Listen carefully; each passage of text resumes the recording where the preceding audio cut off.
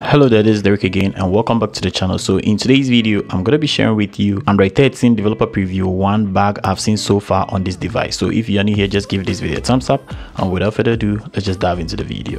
So after I installed Android 13 on this device, I found out that everything was working perfectly until I tried using the Google Lens in the Google camera. So you can see right here Android Tiramisu to confirm it's Android 13.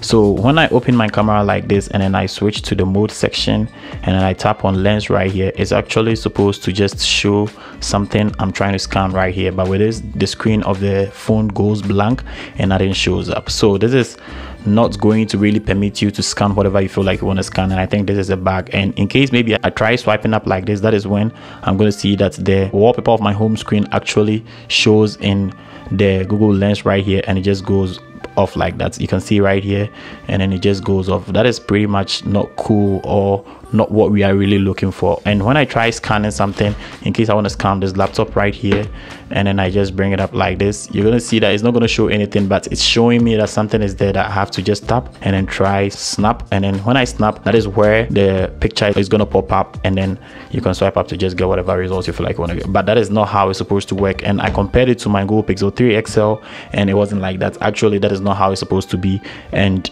you can see right here that everything doesn't work perfectly. When I just go to homework, shopping, it doesn't show up, nothing shows up. Places, dining, nothing shows up for me to just scan or just know the results before I can just search for it or something. So this is one of the bugs I noticed when I installed this Android 13 Tiramisu or Android 13 developer preview 1. And aside this bug I've seen so far, everything or every app works perfectly, and even the battery life is very okay on this Android 13 developer preview 1 right here. So with this bug right here, I'm hoping Google actually sees it and then they just try to just sort it out for us before maybe the next preview update comes, and then we're going to know what we have on our devices. So in case maybe you've installed it on your device and then you want to just downgrade to, you can check the video in the description so that you can downgrade it from Android 13 developer preview 1 to Android 12. And if this video was very helpful, just give it a thumbs up, and then you can check on the screen to know more about Android 13 developer preview 1 in case you've not yet seen that video